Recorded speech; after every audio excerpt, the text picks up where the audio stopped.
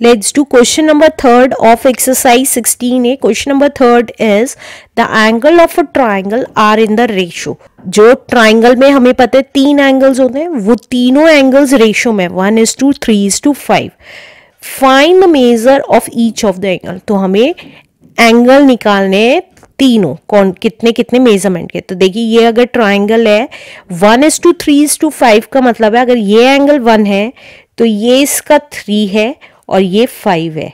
अब रेशो में है, ये रेशो का ही बता रहा है. तो जब भी मैंने आपको पुरानी एक्सरसाइजेस जो भी बताई हुई हैं जहां पर भी रेशो आता है हमने आपको बताया था कि ये लेट कर लेते हैं. तो ये सिर्फ समझाने के लिए ट्राइंगल बनाया है, ये फिगर नहीं बनेगी. देखिए ये ट्राइंगल बनेगा और हम इसको नेमिंग कर देते हैं A, B and C और लेट कर लेते हैं क्योंकि रेशो कितनी दे रखी है, रेशो ऑफ एंगल्स वो दे रखा है हमें 1:3:5. अब जब भी रेशो में होते हैं तो हम लेट कर लेते हैं. लेट, अब ट्राइंगल में A सबसे पहले लेते हैं तो ये A की वैल्यू हो गई. लेट द फर्स्ट एंगल जो है A कितने का है, 1x लिखें या x लिखें, बात एक ही है क्योंकि 1 की आप किसी से भी मल्टीप्लाई करेंगे, हमें पता है इन दोनों के बीच में मल्टीप्लिकेशन है. अगर आप 1 की किसी से भी मल्टीप्लाई करेंगे आंसर वही नंबर आएगा, 1 नहीं आएगा. राइट. इसी तरीके से 1 एंगल पता चल गया. सेकेंड एंगल हमारा क्या था, ऑब्वियसली A के बाद B आता है तो सेकेंड एंगल हमारा हो गया B. कितना हो गया, देखिए सेकेंड पे रेशो क्या है 3, तो 3 के आगे x लगा देंगे. राइट. अब इसी तरीके से थर्ड एंगल जो कि हमारा C है वो कितना हो जाएगा, थर्ड हमारी वैल्यू कितनी दे रखी है 5, तो 5 के आगे x लगा देंगे. राइट. अब हमें तीनों एंगल्स की वैल्यू पता चल गई in terms of variable. x क्या है, यहाँ पे एक वेरिएबल है, तो इन टर्म्स ऑफ वेरिएबल पता चल गई. अब हमने लास्ट क्वेश्चन सेकंड क्वेश्चन में भी पढ़ा था और इंट्रो में भी पढ़ा था, जब हमें तीनों एंगल्स में ये कोई दो दिए हुए होते हैं एक निकालना हो या कोई वेरिएबल के साथ एंगल्स की रेशियो दे रखी हो तो हम क्या निकालते हैं, एंगल सम प्रॉपर्टी. तो अकॉर्डिंग यहाँ पे लिखना जरूरी है कि क्या किया है आपने. तो according to angle sum property के अकॉर्डिंग हमें पता है तीनों एंगल्स का सम, angle A plus angle B plus angle C, तीनों एंगल्स का सम 180 डिग्री होता है. तो एंगल A कितना है x, एंगल B कितना है 3x और एंगल C कितना है 5x इक्वल्स टू 180 डिग्री. अब ये देखिए ये लाइक टर्म्स हो गई हैं, सारी x की टर्म्स हैं तो आपस में ऐड हो जाएंगी. तो 5 + 3 is 8, 8 + 1 is 9, 9x equals to 180. तो x कितना आ जाएगा, x आ गया हमारा 180 डिग्री अपॉन 9. तो ये 9 1 9, 9 2 18 एंड 0. तो इसका मतलब x की वैल्यू हमारी आ गई 20 डिग्री.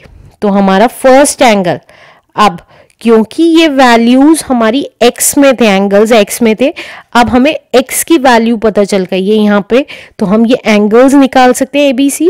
तो हमारा फर्स्ट एंगल A आ गया हमारा जो कि x था, तो और x की वैल्यू कितनी है 20. देखिए x की वैल्यू 20 है तो एज इट इज लिख दी, 20 डिग्री आ गया फर्स्ट. अब हमारा एंगल ये है, ये नहीं है, इसकी वैल्यू रख दी है हमने. राइट. तो अब इसी तरीके से सेकेंड एंगल कैसे निकालेंगे, B था हमारा 3x, तो हम कैसे निकालेंगे 3 की मल्टीप्लाई x की वैल्यू में. तो ये कितना आ गया 3 2 6, 60 डिग्री हो गया.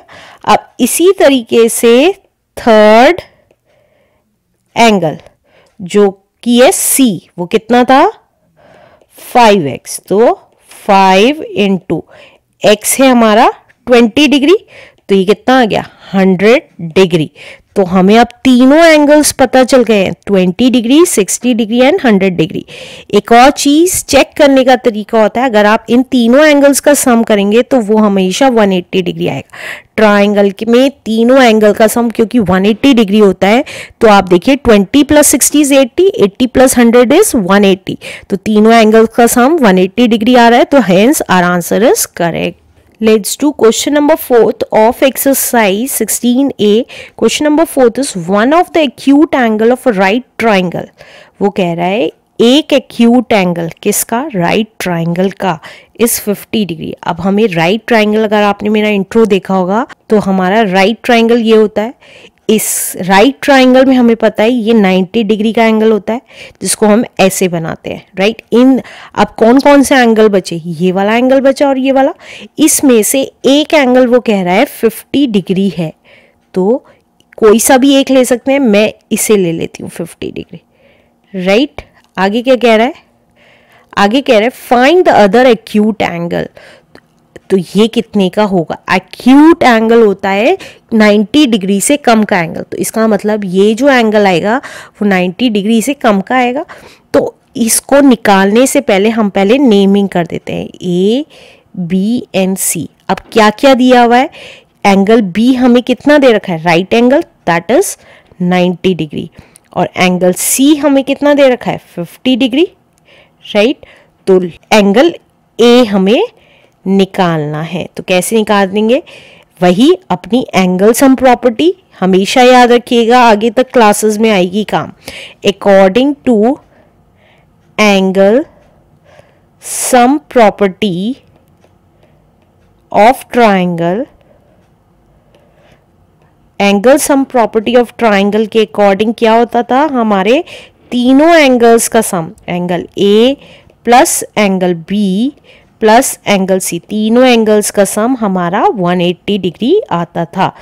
अब जिस जिसकी वैल्यू दी हुई है वो लिख लेते हैं। एंगल ए नहीं दिया हुआ है तो angle A as it is. अब एंगल बी हमें कितना दे रखा है, 90 डिग्री, तो हमने यहाँ 90 लिख दिया, और एंगल सी हमें पता है 50 डिग्री, तो यहाँ पे 50 डिग्री लिख दिया, इक्वल्स टू 180। अब एंगल ए अपनी जगह, अब कांस्टेंट टर्म्स हमें पता है ऐड हो जाती हैं, तो 90 प्लस 50 कितना हुआ, 140, तो 140 डिग्री इक्वल्स टू 180 डिग्री। तो एंगल ए अपनी जगह रहा, 140 दूसरी जगह चला जाएगा, तो 180 अपनी जगह, 140 इधर आ गया, तो ये कितना आ गया, 180 में से 140 गया इज 40 डिग्री। तो हमारा एक्यूट एंगल ए कितना आ गया, angle A is 40 degrees the answer.